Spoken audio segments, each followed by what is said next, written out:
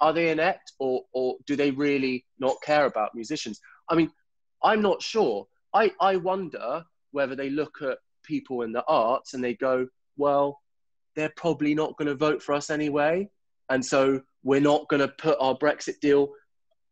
We're not going to consider them really when David Frost is doing this Brexit bill. I really hope that's not true, because I think the ramifications of that is that they've done a Brexit deal which is going to significantly impact the lives of so many people way beyond their term of power, and that's unforgivable. And that's what my mates, we sit around and talk about. It's like I don't know how any musician or person that works in the arts could ever consider voting for them when they show such utter lack of care for us. And I don't know. I